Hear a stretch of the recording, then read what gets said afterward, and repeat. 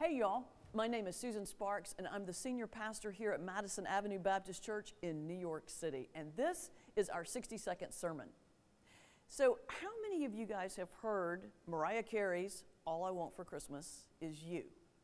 I mean, if you haven't heard this, then honey, you have been living in your house with the doors locked and the windows shut for, 25 years. Because that song came out in 1994 and is one of the most popular holiday songs out there.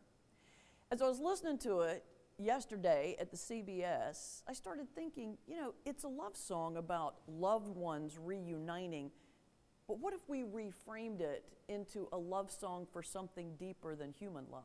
What if we imagined God was singing that song to us? God is known as Emmanuel, God with us, God in our midst. God yearns for our presence. God wants to be in our midst. So what if we thought of that song as all God wants for Christmas is you? And if we are treated that way by God, then perhaps we should consider treating others with that respect, with that love.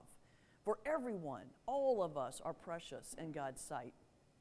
So the next time you go to CVS or the hardware store or the department store and you hear Mariah Carey playing for the 97,000th time, stop and think to yourself, this is God singing a love song to me, because all God wants for Christmas is you. For more about this, check out my sermon, All God Wants for Christmas Is You, at mabcnyc.org. Until next time.